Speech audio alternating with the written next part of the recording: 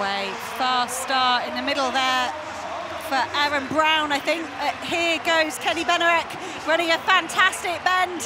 They're going to swing into this slightly shorter home straight here. And it's neck and neck between the American and the Brit. They're fighting all the way to the line. It is going to be a win for Kenny Bednarek.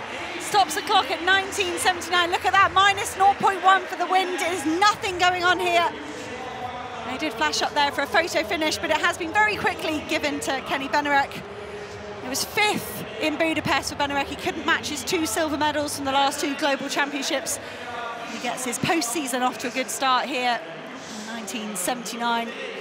And look at that from Andre de Grasse, season's best, 1989. What a return to form for the Canadian.